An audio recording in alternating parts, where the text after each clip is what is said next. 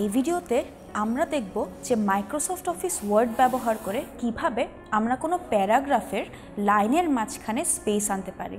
শুধু লাইনের মাঝখানেই না, এই যে আমরা এই প্যারাগ্রাফের প্রত্যেকটা ওয়ার্ড লিখেছি, এই প্রত্যেকটা ওয়ার্ডের মাঝখানের স্পেসটাকেও আমরা অ্যাডজাস্ট করব। অর্থাৎ আমরা লাইন স্পেসিং বা প্রত্যেকটা ওয়ার্ডের মাঝখানে স্পেসিংটা অ্যাডজাস্ট করব। সেটার জন্য আমাদের ব্যবহার করতে হবে হোম মেনু। হোম মেনুর আন্ডারে দেখো যে টুলসগুলো আমরা পাচ্ছি বা অপশনগুলো আমরা পাচ্ছি, সেই অপশনে আমাদের লাইন স্পেসিং একটা অপশন আছে। ওখানে দেখো আমাদের বিভিন্ন মেজারমেন্ট দেওয়া আছে, 1, 1.15, 1.5, 2, 2.5, 3। এগুলোতে ক্লিক করলে কি হয় আমরা একটু দেখি তো।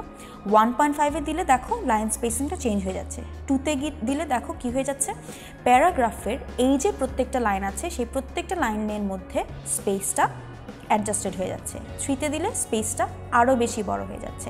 এভাবে করে আমি কি করতে পারছি বলো তো, লাইন স্পেসিংটাকে অ্যাডজাস্ট করতে পারছি।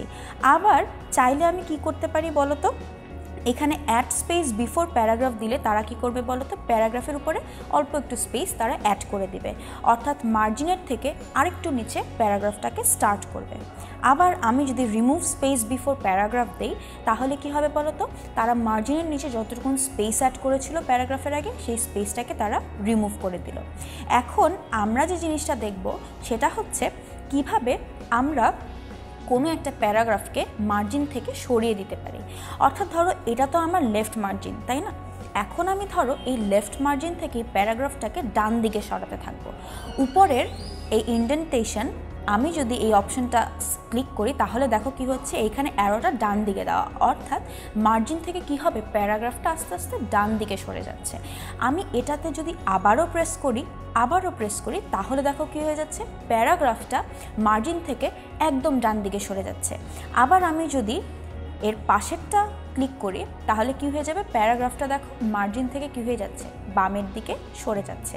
তাহলে এভাবে করে আমি প্যারাগ্রাফকে কি করতে পারি, আইদার লেফট মার্জিন থেকে ডান দিকে সরিয়ে নিলাম, আর আমরা লেফট মার্জিনের দিকে সেই প্যারাগ্রাফটাকে কি করে ফেলতে পারি, সরিয়ে দিতে পারি। আবার আমি চাইলে এইখানে যে মেজারমেন্টগুলো দেওয়া আছে সেটাকেও আমি আমার ইচ্ছা মতন অ্যাডজাস্ট করে নিতে পারি। সেটা হচ্ছে লাইন স্পেসিং অপশনে গিয়ে। লাইন স্পেসিং অপশনে গিয়ে দেখো আমি আমার ইচ্ছা মতন স্পেসিংটাকে অ্যাডজাস্ট করে নিতে পারবো। আমি যদি এখানে স্পেসিংটা দিই ধরো 5 ফিট, কিংবা আমি যদি এখানে স্পেসিংটা দিই ধরো 15 ফিট, তাহলে কি হলো বলো তো, দেখো প্যারাগ্রাফটা কি হয়ে গেল, উপরের মার্জিন থেকে আরেকটু নিচে চলে আসলো, অর্থাৎ নিচে নেমে গেল। কারণ আমি কি দিলাম, বিফোর মানে হচ্ছে প্যারাগ্রাফের উপরের মার্জিন থেকে সেটা কতটুকু নিচে থাকবে, আফটার মানে হচ্ছে এই প্যারাগ্রাফটার পরে কতটুকু স্পেসিং থাকবে।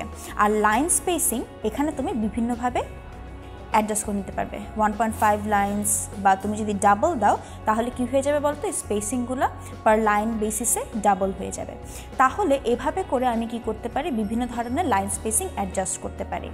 এখন যদি আমি লাইন স্পেসিং আবার আগের ফরম্যাটে নিয়ে আসি, ধরো আমি পাশের অপশনটা ইউজ করলাম, তাহলে কি হয়ে যাবে দেখো তো, প্রত্যেকটা ওয়ার্ডের ফাঁকে ফাঁকে একটা পার্টিকুলার অ্যামাউন্টের স্পেস তারা অ্যাড করে দিবে। আবার আমি তার পাশের অপশনটা ইউজ করছি, তাতে কি হচ্ছে বলো তো, নিউজ পেপারে যেমন এক সাইড থেকে আরেক সাইড পর্যন্ত ওয়ার্ডগুলো স্প্রেড করা থাকে, তেমন এইখানেও প্রত্যেকটা ওয়ার্ড অর্থাৎ বাম মার্জিনেও দেখো এই হ্যালোর নিচে স্কুলের নিচে স্পেসিংয়ের নিচে ইউ, অর্থাৎ এক পাশ থেকে পুরো আরেক পাশ পর্যন্ত, লেফট থেকে পুরো রাইট সাইড পর্যন্ত ওয়ার্ডগুলো কি আছে, স্প্রেড করা অবস্থায় আছে। তাহলে এই ভিডিওতে আমরা দেখলাম যে কিভাবে মাইক্রোসফট অফিস ওয়ার্ড ইউজ করে আমি লাইন স্পেসিং অ্যাডজাস্ট করতে পারি নিজের মতন করে।